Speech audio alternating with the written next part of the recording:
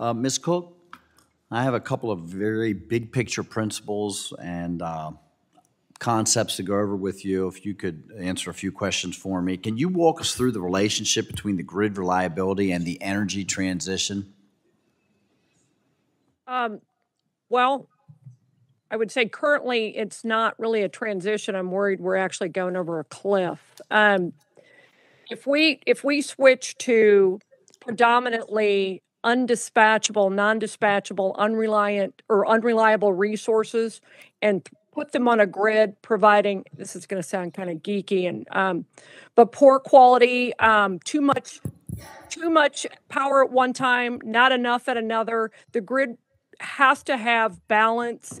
It has to be electricity has to be used immediately, and it has to always be in balance.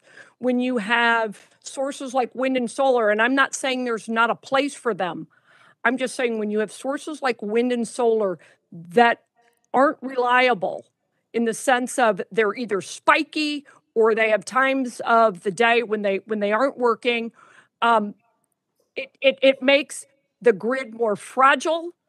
It is less resilient. It is unstable. And you will see things like blackouts, brownouts, or in some cases, a complete failure. Baseload power is baseload for a reason. And when you look at capacity factors, we need to be investing in things that can provide stable, reliable, clean, abundant, affordable power when we need it. Thank you. Thank you, Ms. Cook. And I will tell you that I experienced the blackouts in February of 2020 at a time when the weather conditions in Montana were about 20 below zero, and the folks in Texas were experiencing the same types of issues, and we witnessed the near collapse of the entire power grid, which brings me to my next question. Do you agree the grid reliability and energy security are valid public policy concerns? Absolutely, 100%. Some of the single most important public policy concerns. Thank you very much. And would you respond to accusations that discussing grid reliability, energy security, and climate goals together constitute greenwashing or disinformation? Listen, I don't think any time you hear another voice, whether, even if you disagree with it, it's not disinformation. It is simply somebody in the public arena having a debate. I get it. You don't like those people. I get it. But that doesn't mean we don't have valid concerns. And I'll tell you what, if you want to see devastating consequences for the environment, see a grid collapse. See what that looks like when people are then burning whatever they can get their hands on to heat their homes or to cook food. It's not disinformation just because you don't agree with it. It is another perspective that deserves to be heard and frankly must be heard. And by the way, that's how we come to the best solutions.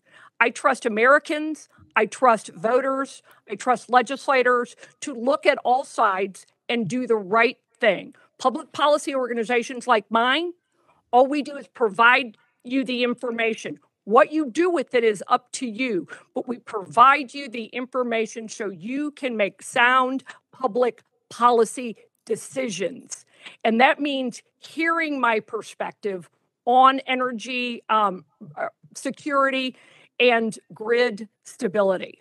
Thank you. And Ms. Cook, you know, it's been demonstrated factually that the world's going to need oil and gas products for decades to come, not only for energy, but because of all the byproducts that are also generated by each and every one of these. Could you describe the benefits of having oil and gas produced here in the United States with our the highest environmental standards and labor standards rather than imported countries like Russia, Iran, and Venezuela?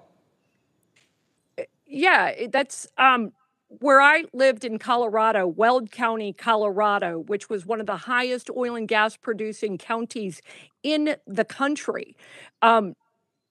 25,000 wells, and I might be wrong on that, but 95% of them are hydraulically fractured, improving air quality every single day because of these strict environmental standards that not just the United States, but the state of Colorado put on oil and gas producers. Hydraulic fracturing alone, the ability to horizontally and then to vertically and then horizontally and directionally drill was absolutely revolutionary in efficiency and emissions reduction.